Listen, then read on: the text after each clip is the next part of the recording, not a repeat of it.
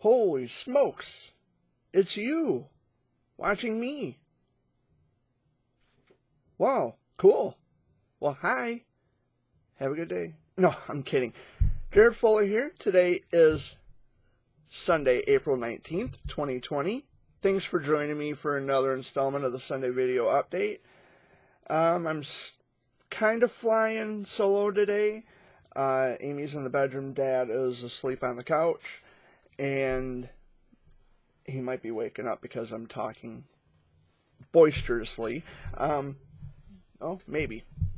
He might be waking up here. I hope you all had a wonderful week. I hope you're all doing well and keeping your sanity amid this quarantine with the coronavirus. And yeah, it's getting to everybody. It's getting to me. I know for a fact it's getting to me because, you know, I normally don't mind sitting home, but for the fact that I've been doing this for weeks and weeks and weeks and weeks on end and it's kind of getting under my skin. I think finally it's starting to get to me. You know, I've only been, but here's the thing. I still do essential travel. Like I go to the grocery store. We go to the pharmacy if we have to pick up prescriptions. You know, doctor's appointments if there are any. So we only do the essential travel, but I've been spending a lot of time at home, and today, as a matter of fact, I have to do some more essential travel. I have to go get some groceries, and I guess we're having spaghetti and garlic bread tonight for supper, which sounds good to me, and I'm going to prepare it. So, yeah, so I have to go to the market and get the supplies I need to prepare that. We have, it's actually Texas toast garlic bread, or whatever you call it. I don't know. It's Texas toast garlic bread, I guess. That's what you call it. But it's really good. I don't know if we have the spaghetti rods or not.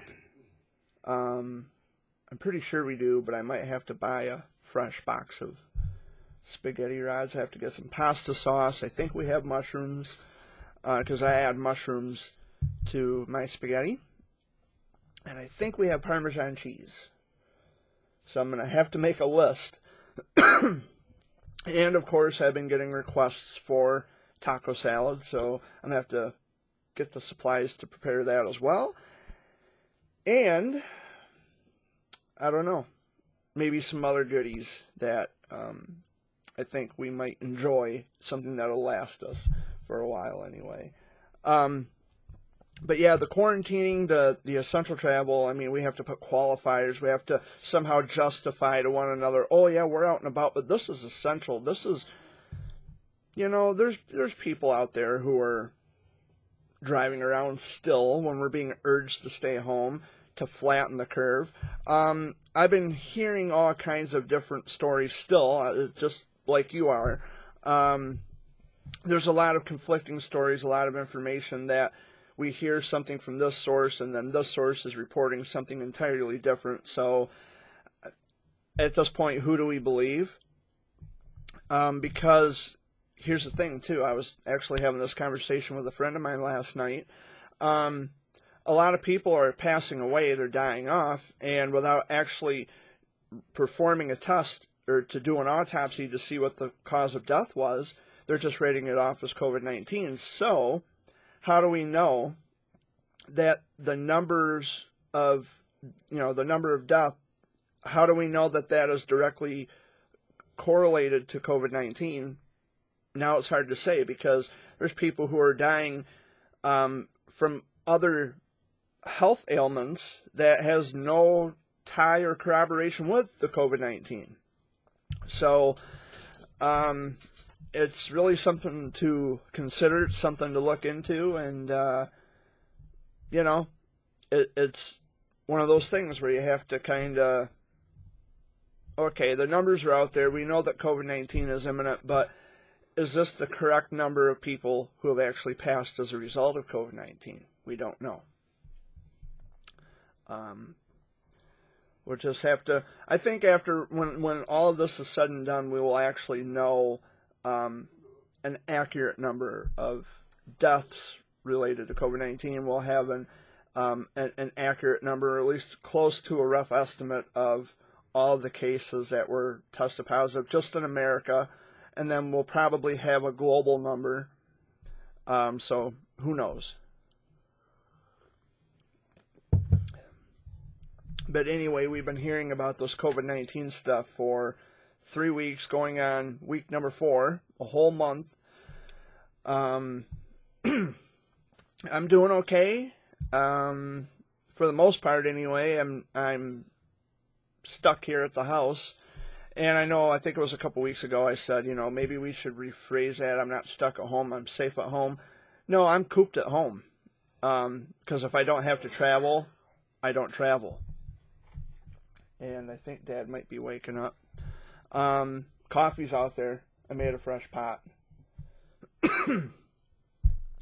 But I don't know. We're doing okay. We're hanging in there.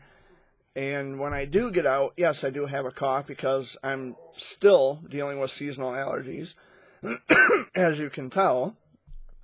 I'm not experiencing any symptoms of COVID, and people are like, and I've been seeing this on the news.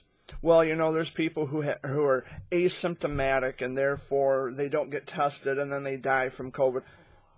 Well, if you are asymptomatic, at first they told you not to be tested. If you're not experiencing the symptoms, don't be tested for it. So if I'm not experiencing the symptoms, how do you know I'm asymptomatic? Because you're telling me to stay home, and if I'm not, only go out to be tested if I'm experiencing the symptoms, which I haven't been experiencing any of the classic COVID symptoms, the high fever, the cough, shortness of breath. But this is seasonal allergies. So I'm not experiencing shortness of breath or high fevers, but I do have a cough as a result of seasonal allergies. Dad has seasonal allergies. Amy, I know for sure, has seasonal allergies. We all suffer with that. And this is a time of the year where it goes from being cold to being warm, to being cold to being warm. So the temperature swings can bring on seasonal allergies, and it can cause a lot of problems for people who are just not, fully protected by seasonal allergies. But we can't write off seasonal allergies or every cough or every sneeze or every fever or every bit of shortness of breath as COVID. Because there are people who, there's people who experience these and have no COVID going on. It turns out that they don't have it, and it's all very confusing anyway, and that's all we've been hearing about for the past, couple of weeks, or long. Actually, it's been longer than a couple of weeks, but it's only gotten worse progressively, and I'm with you. I'm hoping that this goes away soon. I don't want to be stuck in the same predicament, dragging on for months and years on end, because summer's coming. I would like to get out. I would like to travel. I'd like to meet some of my friends I've been talking to for a long time. And there was something that actually happened on Wednesday. It made national headlines. It happened here in Michigan, happened in Lansing. It was a protest at Capitol Building.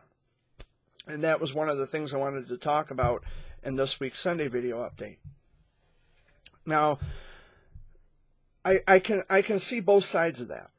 Now, the people were protesting. They were holding a rally at Capitol Building in Lansing because Governor Gretchen Whitmer had extended our stay-at-home executive order until, I think, the end of the month, or until May or something like that. I don't even know for sure.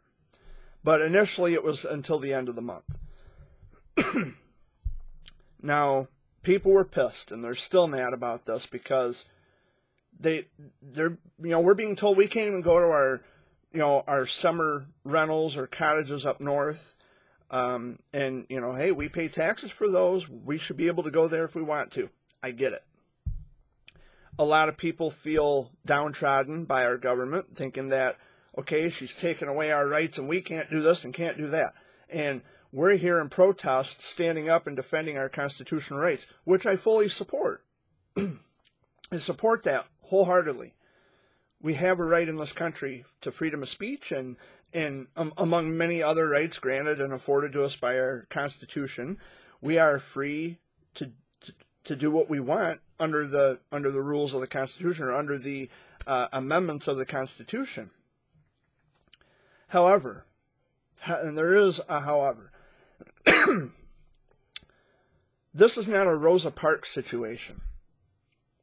Meaning that while I do understand the importance of civil disobedience in some instances where Rosa Parks refused to take a seat in the back, and that brought change. Her story and her fight against segregation had brought on change for civil rights.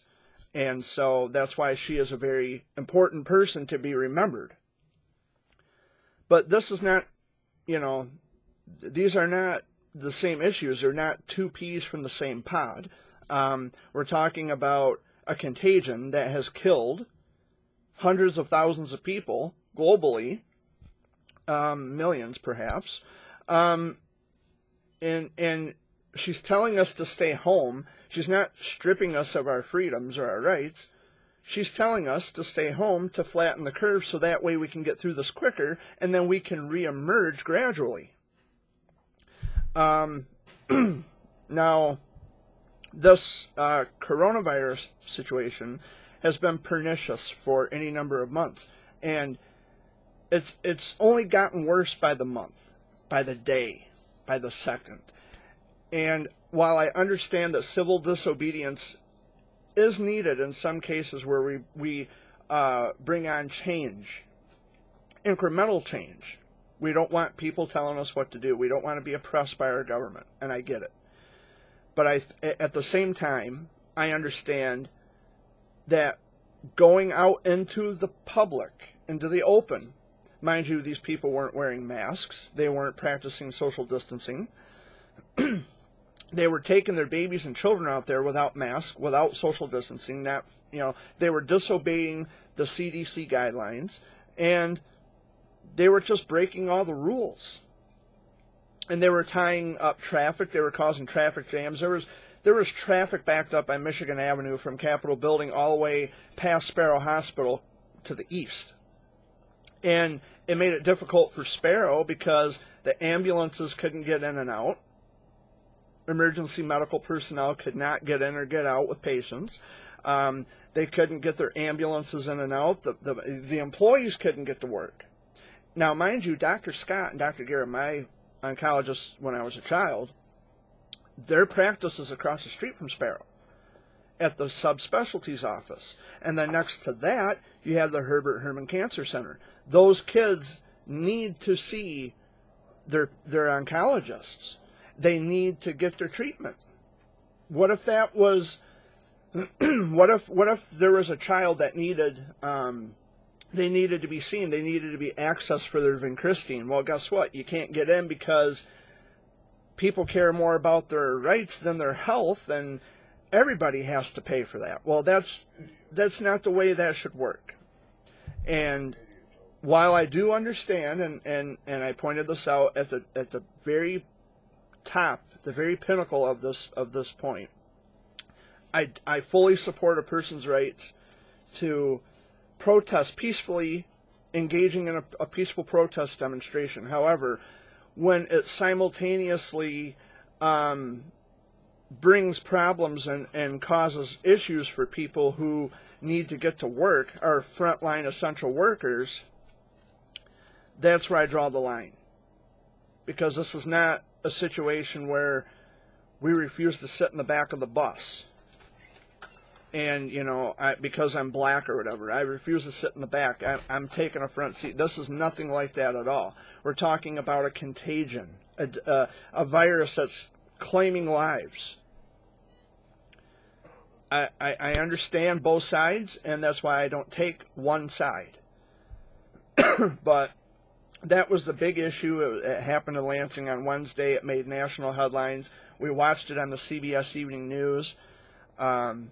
I think it was Nora O'Donnell, I think, is the new host of the CBS Evening News. And they talked about it briefly in the beginning of the segment, and then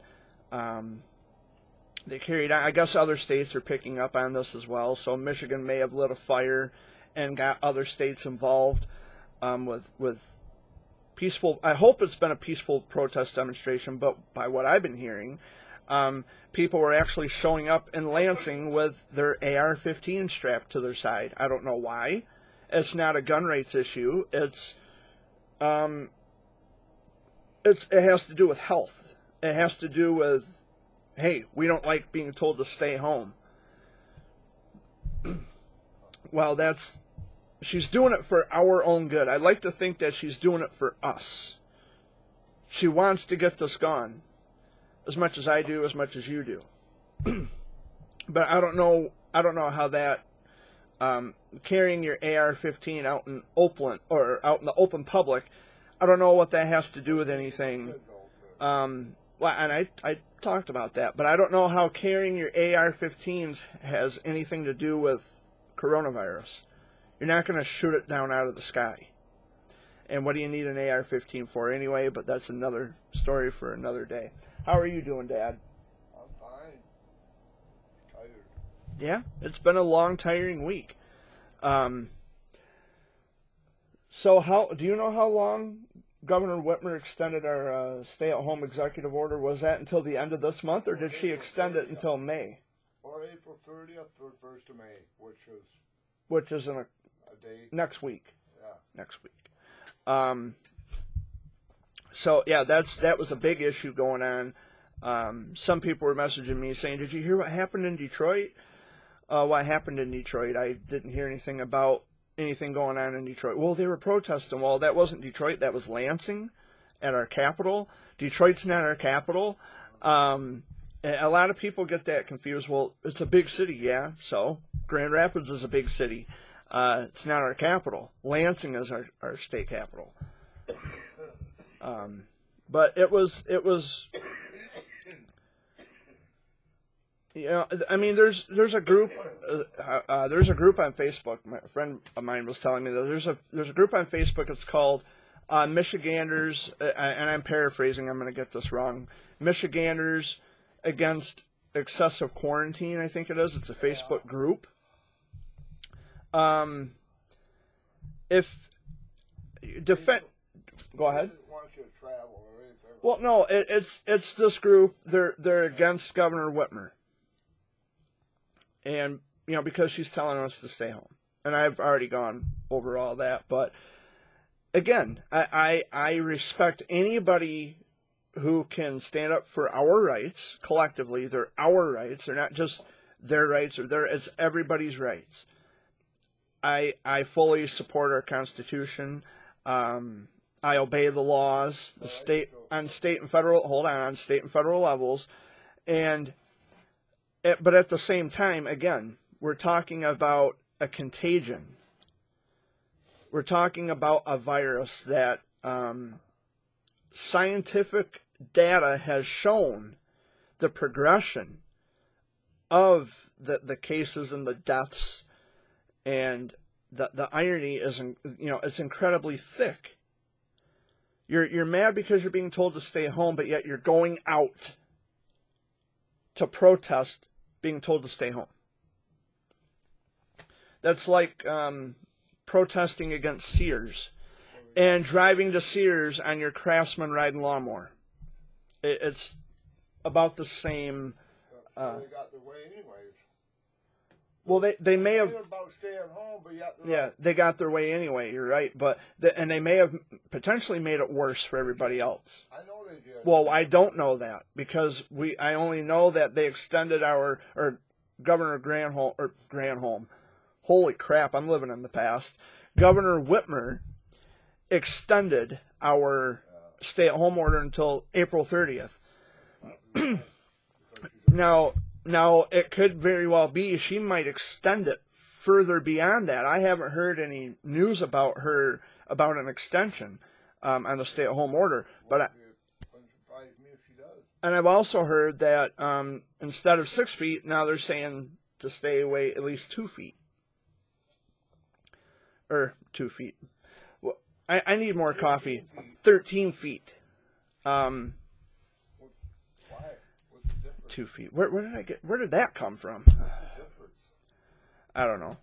But anyway, that's what I heard. I don't know how true it is. And there was an article, which I think is incorrect, that the coronavirus doesn't survive in hot, humid conditions. I find that to be incorrect because look at all the states in the South. Yeah. They experience year-round heat. And the number of coronavirus cases are higher. Look at Texas, look at Florida, look at Louisiana, and Alabama and Georgia, where it's always hot. It's always hot weather. 80-degree weather down there. It was like 109 just recently. The coronavirus cases are still on the high end in those southern states. I think it's got to do with the cold weather. I don't know what it has to do with. I'm not going to throw speculation, but what I think is incorrect, and maybe I'm throwing speculation here, but if it dies in extremely humid, muggy weather, then why are the cases in the southern states, notably higher? Yeah. See, it kind of, Answer for that one? yeah. I'm Scientific kind of people? I'm kind of curious as to what the answer to that would be. Scientific people, you got an answer for that one? I doubt it. Well, I'm no scientist, but it seems Logic. Think about it. it's kind of well. There's nothing to think about. I mean, Logic, though. if there's high cases of coronavirus in the Gulf Coast states and the southern states, and where it's hot all year round, why are there still cases of coronavirus in those states, and why are they notably higher in the southern states than anywhere else? Anyway, it's something to chew on. I don't know what else to add to that. If they don't want nobody else, why is gas 99 cents a gallon at Farwell? Yeah, it's they don't know where that is, Dad. Farwell, Michigan, which is up by Clare. My mother lives close by Farwell, and she said that gas was 97 cents a gallon up there. So who knows? Why is gas so cheap if they don't want no one out? And we potentially have Amy joining us. Why can't I speak today? I'm stumbling over my words. We have Amy potentially joining us if she's gonna pull up a chair. She's coming out of the cave. I'm going back in my cave after I get another. Oh, Jesus Christ! You should join us. Yes, my son.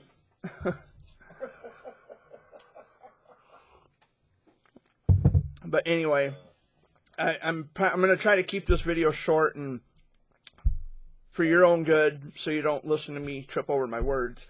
But yeah, I'm gonna try to keep this short because I have to do some grocery shopping today. As I mentioned, I'm gonna be making spaghetti and garlic bread. Well, I'm not gonna be making the bread. I'm gonna be cooking the bread, baking it.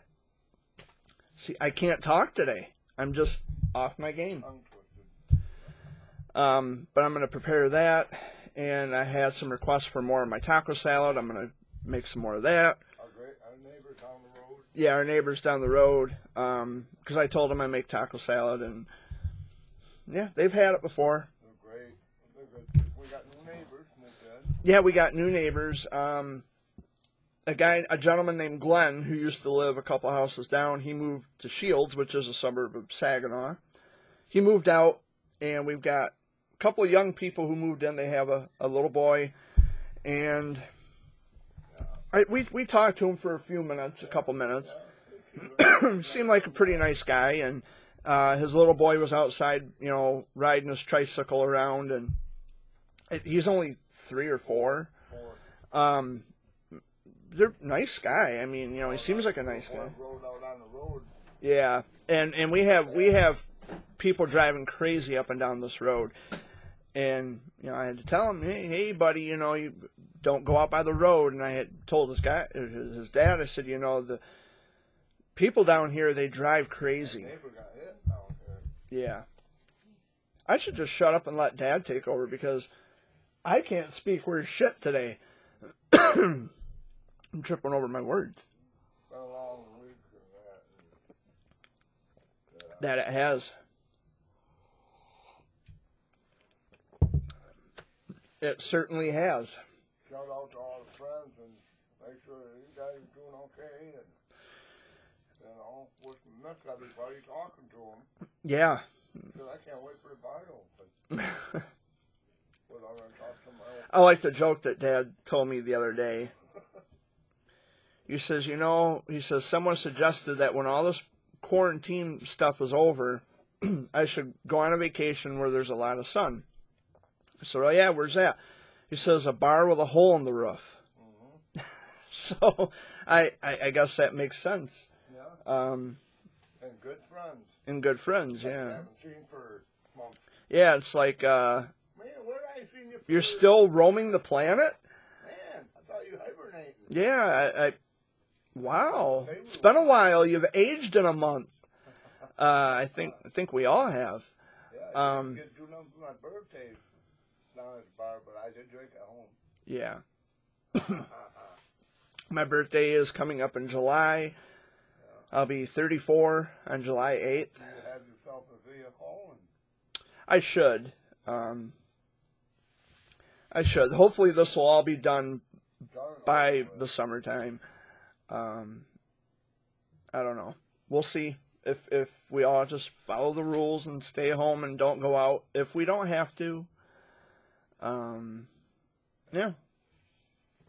It's sad that people can't go see their loved ones in the nursing home. Yeah, I have friends from all over, but in particular, I have a friend who lives in Pennsylvania, and her mom is in a nursing home, and they can only communicate through a window. Yeah. They can't have physical contact. They can't, they have to be 6 feet or further away from each other. And it's really hard on her because my friend, her mom is in a nursing home. She has dementia. And, people with dementia, they're forgetful. And how do you explain, like, okay, honey, this is your daughter. These are your grandbabies. This is your family. How do you explain if you can't talk to them? Yeah, how do you explain through a window? Yeah. So this stuff is serious. And You it's start thinking about it. it's because I talked to my friend, that particular friend of mine from Pennsylvania, and she says, I don't know what's worse, the fact that my mom has dementia or the fact that I can't actually go in to hug her.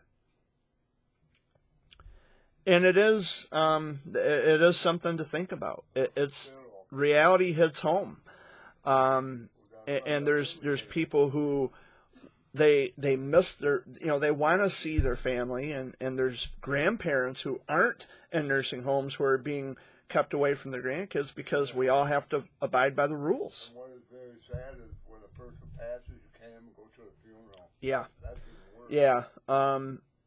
When our Uncle Keith passed away, they only allowed so many people into the parlor at a time. Usually funerals have large gatherings of people, family members and friends and things like that. When my Uncle Keith passed away, they were only allowing a certain specific number of people into the funeral parlor at a time. And that was hard on everybody. It's not that we didn't love Uncle Keith, but it was. I wanted to remember the good times I spent with Uncle Keith, and I had some good times with him. oh, I had some awesome times with Uncle Keith.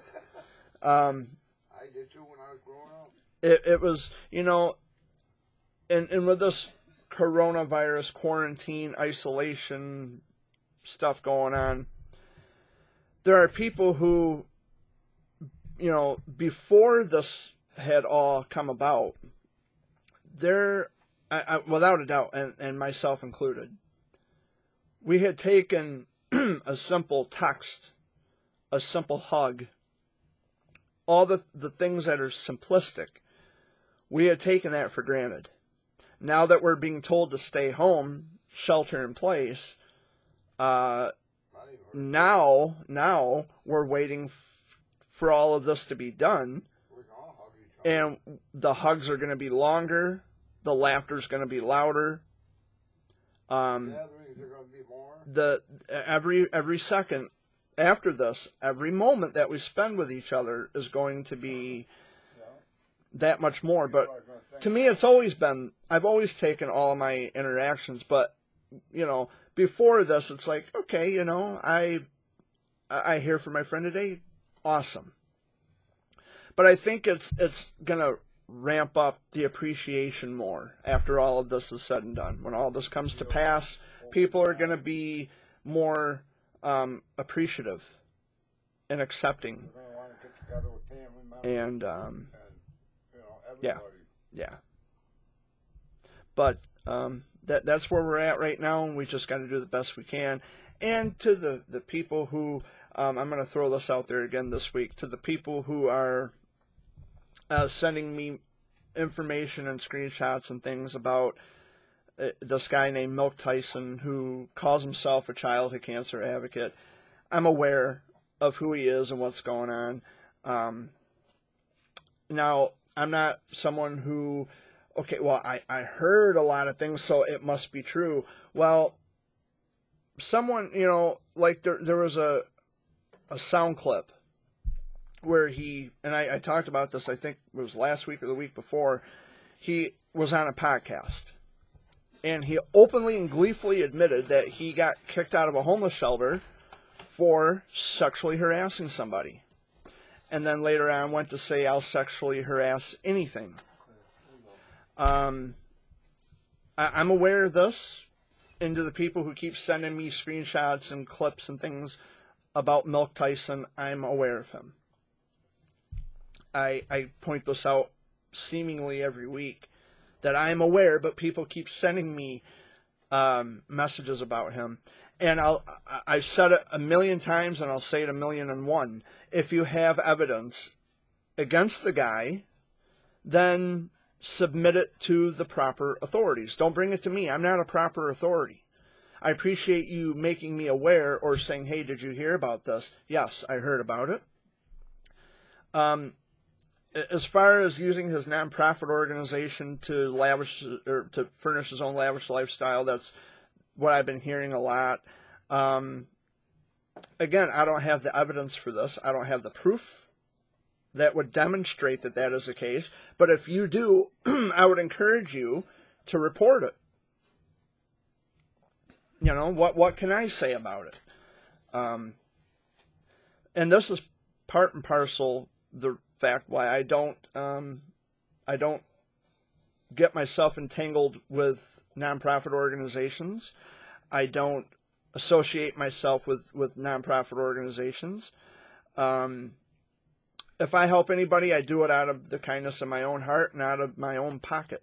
So instead of donating to the organization, instead of donating to the charity, I just take out of my pocket and hand it over. That's what I do. And it's to me, it's much better. I don't want to have to go through a third person or a third party to make sure that a specific family or a person gets the help they need. I would just rather hand them money or send them money or do something of, you know, to that extent, or of, you know, something of that nature to help them. I stay happily detached from any associations with nonprofit organizations or societies or organizations or leagues or cliques or clubs or anything of that nature. I stay far away from all of it. I paid my dues when I was 2 years old. I don't owe my allegiance to anybody. You know, I'm coming at you as my own person, as myself. This is how I present myself to you. I know what childhood cancer is. I've lived through it. I have seen and felt the worst. And you can't tell me different. I don't speculate. I know. And speaking of that, Speaking of childhood cancer, I still keep in contact with many of my friends from the oncology world, and they say, hey, how you doing, Jared? Or how you doing, Jared Bear? Or, how's it going in Michigan? Or how's life going? You staying healthy, staying safe, doing this, doing that? Absolutely, I'm doing great. Life is pretty good right now, all things considered, despite the fact that we are in the middle of a coronavirus. But, hey, it could be a lot worse. I wouldn't be sitting here. And you wouldn't be where you are, and you wouldn't have your family and your loved ones with you. And, I got my dad and Amy, and, that's something to be very grateful and thankful for. Yeah, I got my brothers. I mean, I don't see my brother Wayne as much as I'd like to, but hopefully that'll change soon when all this blows over. And I see Jay once in a while. But I don't see my brothers a lot. And someone actually said to me, Jared, you are nothing like your brothers. Well, no, you guys are all three different people. Yeah. I'm nothing like my brothers. I'm just nothing like my brothers. I'm my own person. And it's no cheap shot against my brothers. I love my brothers, but, I'm nothing like Jay. I'm nothing like Wayne. Jay and Wayne are nothing alike. I don't know. We're individual people, but Individual wrapped. we're all individually packaged. Except I don't wear a bow. Sorry, Jay. Sorry, Wayne. You guys wear bows. What's the bow got to do with it? Because when you package something, you put a bow on top. So, Jay, Wayne, I'm sorry, you got to take your bows off. Oh, I'm gonna feel that later on. Yep, Jay's gonna get a hold of it. Wayne's Said, what the fuck are you talking about bows? What are you talking about a bow for, man? They know I'm just jiving, joshing. So, All in fun. yeah. So, Brothers, you yeah, I don't see my brothers much. Wayne lives in Saginaw. Jay lives nearby. hopefully this summer we have cookouts together, all of us. Yeah, Together, yeah. enjoy ourselves. yeah. And I like to speak to my mother sometime soon. I haven't talked to her in quite a long time. Seems like forever. Oh, I had written a new poem too. It's called "Love You More," which is it just kind of highlights words that Mom and Dad have said to me since I was a kid. Anytime I tell them I love you, they always say I love you more. And that's where I get it from. That, my friends tell me, Jared, we love you, and I always say I love you more. Because that's all I heard growing up from my parents, is that when I tell them I love them, they tell me I love you more. So if I tell you I love you more, that's where I get it. My mom and dad have always said that, so thank you. But I'm going to make this quick. Well, I try to make it brief. I've been here for almost 40 minutes. I'm going to end this. I'm going to wrap this up. And because I have some shopping I have to get done today. I hope you all had a wonderful week. I hope this week will be hopefully a good week for everybody. Dad, any last words you want to add? I gotta feed the cat. Look. So Dad's got to feed the cat. Those are his last words. Take it easy and have a good day. Oh, take it easy, have a good day. Okay. And be safe. And feed your cats, if you have cats. As for me, Amy's not going to have any final words. She's hiding out. Tomorrow is 4/20. So tomorrow, I bet everybody who smokes weed is going to wake and bake. First thing in the morning. Maybe they'll stay home then. Yeah, that'll be reason enough for everybody to stay home. Wake and bake and shake and shake. I look right at the bedroom door. Yes, Amy, we're talking about you. Yeah, tomorrow's 4/20. So you're going to be waking and baking in the morning. I know Wayne is. I know Wayne will be. So her nephew. And her nephew. And Hey, Brother, hey, it's my brothers. Hey, it's legal. So do what you gotta do. whatever makes you happy. I'm not gonna sit here and It's legal. shame marijuana. It's safer. It's legal. I mean, there's some restrictions, but it's legal. And you know, Straight drunk driving, I can get you for that. I haven't smoked pot in a long time, but I gave it up because I had a bad reaction to it once. That's reason number one. Reason number two, I just don't need it. I can do without it. But I'm not going to shame people who smoke it because it helps and it's proven effective. So I can't shame something that's going to help somebody or, work in somebody's favor. But anyway, enough green talk. I got to go get groceries or get some food to prepare for supper tonight. Yeah. Ain't got no room for anything. But I love you all. Thank you for watching another installment of the Sunday Video Update. My name is Jared Fuller. I will be back here next week. Next week is the 26th. And mention it. And Dan the Man, we'll see you soon. Hopefully, buddy. He's talking about Dan Richards Dan Richards. from WKCQ, which is a country music station. We'll miss you. Which is a country music station in Saginaw. And you can listen live to the Sunday Flashback tonight, 7 until midnight Eastern. It's 98fmkcq.com is the website, and it's on the screen. You just click on Listen Live, and you can listen from anywhere in the world. Dan Richards. And his name is Dan Richards, and I'm positive that he will provide the number to call to place a request for your favorite country song, because there's a lot of country music he plays. So And have a fireball for me there, Dan. he's going to be at the news or at the radio station. He's not going to be doing any drinking, but When he gets home. when this is all said and done, Dan, we will meet you at Billy's out in Clio for the Monday Flashback, and rest assured, drinks are on us.